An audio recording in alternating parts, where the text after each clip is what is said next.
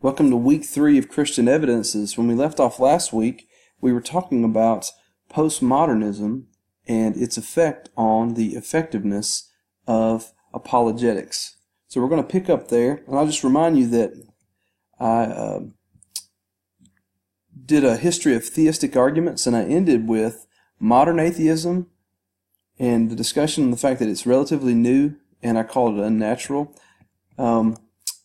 I was discussing the fact that this book really highlights the truism that atheism is a modern construct.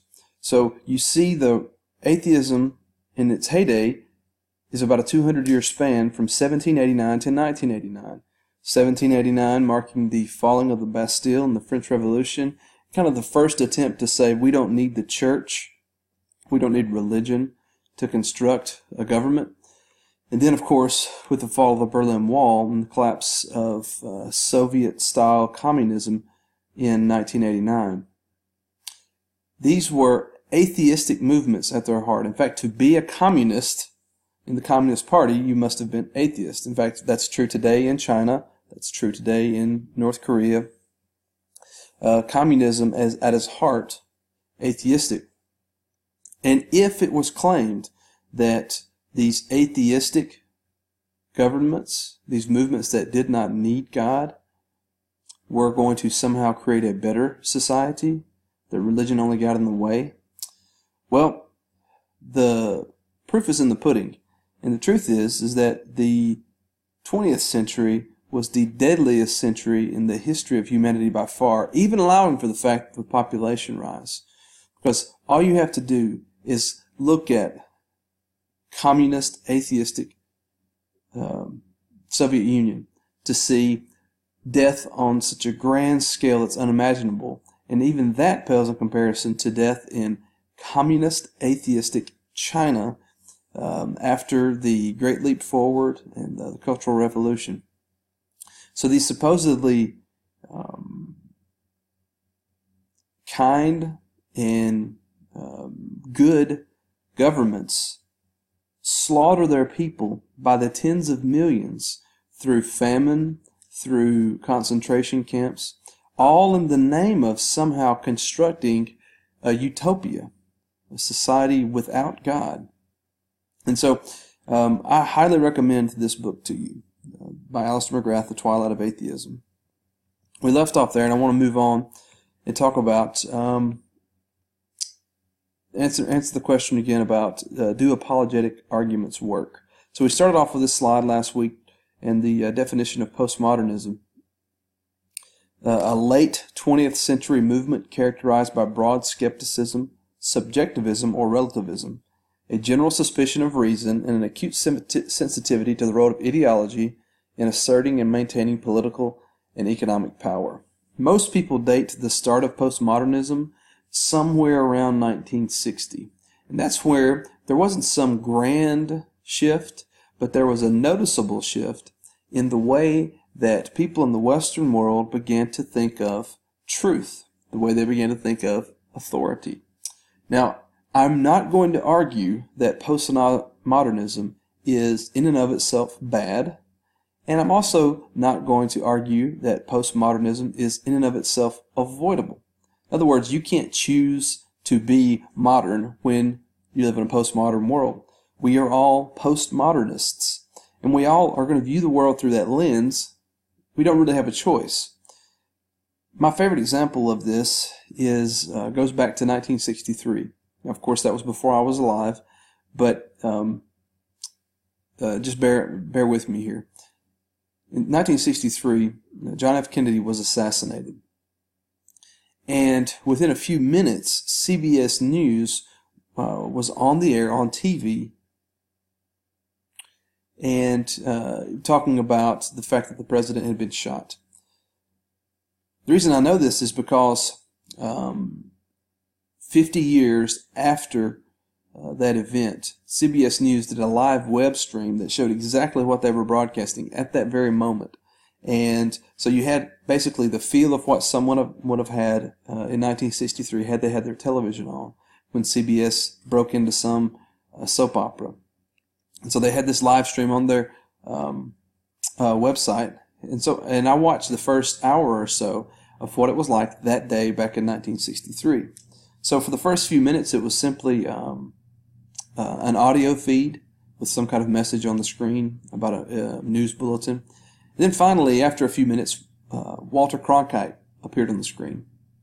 Walter Cronkite represents the modernist culture in the sense that he was looked at as being a reliable news person. People thought Walter Cronkite just gave them the news. So when a person watched the news in 1963, the assumption was they simply reported the facts. That you could trust the news, you could trust Walter Cronkite because they simply reported what was the truth. Well, Walter Cronkite, of course, is dismayed, but at the same time has to go on the air back in 1963 to talk about the fact that the president has been shot. And he really doesn't have enough information other than he's been shot. And of course, information just trickles in. And pretty quickly, they start to figure out that he's in bad shape, and it doesn't take much longer to figure out that the president is dead. So here's the thing. Within, I'd say, 5 minutes, Walter Cronkite mentioned the grassy knoll. All right, I think he called it a grassy hill, which, of course, later became famous and is part of many of the theories, I'd say even conspiracy theories about what happened. But I don't want to get into that. What I want to focus on is what Cronkite said within, I'd say, another 10 minutes, which is he started offering up speculation as to who could have done this. And he said this could have been the work of right-wing extremists. And he mentioned the fact that some right-wing extremists had been active in the Dallas area in the months before that. And so he assumed that some right-wing extremists did not want to see JFK continue as president. Well, it certainly is the case that there were a lot of right-wingers out there that did not like JFK, but it's also the case that it was actually a left-winger, a communist named Lee Harvey Oswald, who pulled the trigger and who killed JFK. Why is it, then, with no information, that Walter Cronkite offered up that it might have been a right-wing extremist? And I suggest to you because, in his view of reality, the only person who logically could have done this would have been a right-wing extremist. And so he showed here his own bias. Now, of course, later he wouldn't stand by that, but when he simply had to show what he, at his gut level, thought, he assumed it was a right-wing extremist. Because he's a human being. And when we're human beings, we don't have the option of simply reporting the facts. We are going to let our biases, known and unknown, affect how we view the world and how we interpret the data. It was not long after that the Warren report was issued. It took a few years to do an investigation to say it was Lee Harvey Oswald. He was a single shooter. And one of the most amazing things is you had this official investigation, the most in-depth murder investigation in the history of humanity before or since. And many, many Americans didn't buy it. And many still don't. Because they assume that you can't trust those in power to tell the truth. So this is a major sea change that happened again in the 1960s. So my big point is this. First of all, people no longer look to the news media simply to state the facts. They don't think that that happens. And so you have people who watch Fox News or people who watch MSNBC or people who watch CNN. And we know that they're going to give us news from a certain angle. We might agree with that angle, we might disagree with that angle, but we don't believe that you can just give the facts. And secondly, even if there is some great august panel who puts together all the facts for us, and we say we can trust these people, we still are suspicious of their motives if they come and say and report on anything, whether it be on the Warren Commission or some other one. So if it's a scientist who says we've discovered this and because of that all of humanity must react in a certain way, you know that a lot of us are going to say, I'm not doing that. I don't believe you. I think you could be wrong. That's just a postmodern reaction to authority. Postmodernism is at its heart a reaction to modernism. So the modern world told us we can know things through science. We can know truth if we simply take the right approach, do the right tests, and use what we call the scientific method. If we do this properly, we can come to truth. And in many ways, this has been a great benefit to humanity, especially in terms of medicine and especially in terms of technology. Our world is much better off than it was 50, 100, 200 years ago. But at the same time, when we see that many of the great meta-narratives, as we discussed last week, that we use to kind of construct our reality, to say, for instance, we're Americans and we live in a great country because we're founded on freedom and that kind of thing, they don't necessarily work for everybody.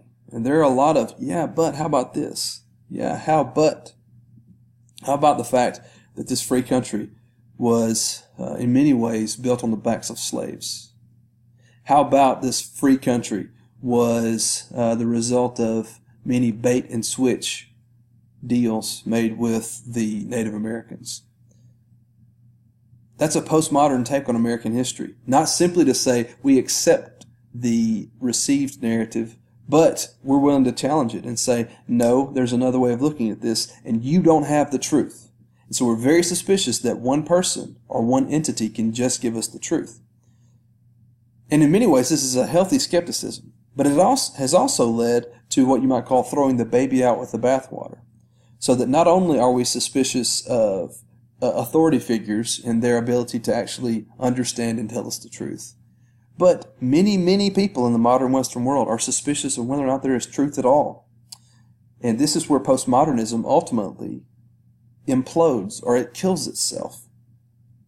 Postmodernism arose as a reaction to modernism. Modernism made some great promises. It promised that through science and through education, the world would become a better place and we could really get this thing right. And postmodernism said, it's not happening. And in many ways, all the modernist world brought us was science to be used by the powerful. So if the modern scientific world brought us great advances in technology, it also brought us great advances in warfare, so that carnage in World War I and World War II were so much greater than all the wars in the history of mankind put together, because we had science to show us how to kill people better. It certainly worked, but the question is that better for the world? So the postmodern says, you offered a lot of promises and you didn't fulfill all of them. So in the next video, what I want to do is talk about what is the modern world, what was it good for, what is the postmodern world good for, and how do we move forward in our discussion of truth.